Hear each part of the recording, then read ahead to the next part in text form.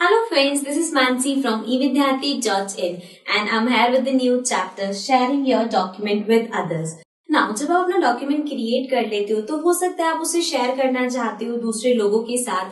तो शेयर करने के लिए हमारे पास अलग अलग ऑप्शंस होते हैं and also there are things जो आपको नोटिस करनी चाहिए शेयर करने से पहले। So we'll see all that in this chapter. The first topic I have for you is share preparation.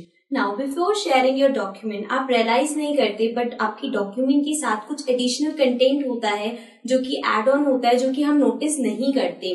For example it can be your personal details और XML data and there many things जो attach होती हैं but हमें नहीं लगता कि यहाँ पे जो हमें व्यू हो रहा है उसके अलावा कुछ है। So we'll inspect all that in the first session. The next topic I have for you is OneDrive. OneDrive is becoming very common nowadays. आप डायरेक्ट अपना डॉक्यूमेंट क्लाउड में अपलोड कर सकते हो एंड देन शेयर कर सकते हो other peoples के साथ। सो वील सी कि आप कैसे अपलोड करोगे, OneDrive कैसे यूज कर सकते हो in this session. The next one I have is email. आप सबको पता है ईमेल बहुत कॉमन है।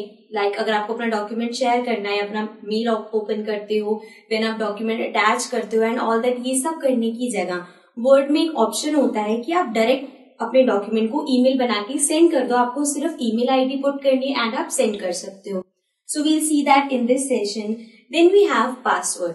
नाउ अगर आप अपने डॉक्यूमेंट जिससे शेयर कर रहे हो आप चाहते हो कि सिर्फ वही व्यू करे एंड उसके अलावा कोई आपका डॉक्यूमेंट व्यू ना करे, तो आप अपनी डॉक्यूमेंट में पासवर्ड लगा सकते हो सो दैट आप जिससे शेयर कर रहे हो आप उसे अपना पासवर्ड बताओगे एंड जिसको पासवर्ड पता है सिर्फ वही आपका डॉक्यूमेंट देख सकता है।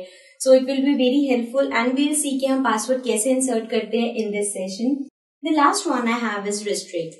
नाउ अगर आप अपना डॉक्यूमेंट शेयर कर रहे हो बट आप नहीं चाहते कि वो उसमें कुछ भी एडिटिंग करें, फॉर्मेटिंग करें, तो उसके लिए हमारे पास ऑप्शन होता है रिस्ट्रिक्टिंग का। आप डॉक्यूमेंट शेयर तो कर सकते हो बट वो सिर्फ डॉक्यूमेंट को देख सकेंगे, उसमें कुछ एडिटिंग नहीं कर सकेंगे।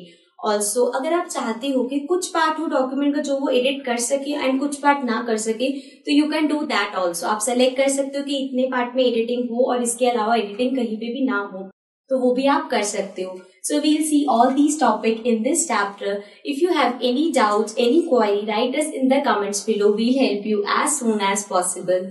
Till then, take care. Bye-bye.